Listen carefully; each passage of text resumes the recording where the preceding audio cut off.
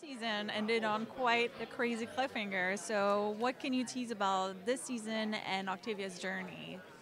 Oh, I can't give away too much about next season, but we know Octavia's no longer with her brother. Um, she is injured again on that same leg. She saved his life with the sword, essentially using the skills that she learned from the Grounders, from the enemy.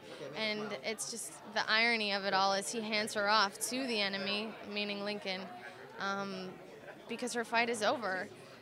In this battle, she's completely injured, and so they say their little prayer together. Last words spoken, "May we meet again," and that's all they hope for, is that they will, and he will make it through that battle. So Octavia is taken off by Lincoln, maybe to the rest of the Grounders, and we'll see how well received or not she is. Anything else you can tease about the reaction or where we go from there?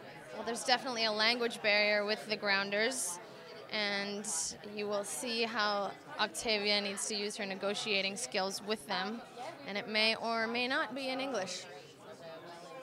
Now, she hasn't met the Mountain Men yet, but does she get involved with that? Or is she aware that that happened at any point, or is that too late in the season for you to know? We're currently shooting episode 203 right now, and the writers keep things pretty tight-lipped. We only get a week-by-week basis. So in terms of the Mountain Men, even if I knew, I wouldn't tell you that, but I don't know is the truth. It's an honest question. Okay, and my last question for you is, do you have a message for the fans as they get ready to watch the new season of The 100?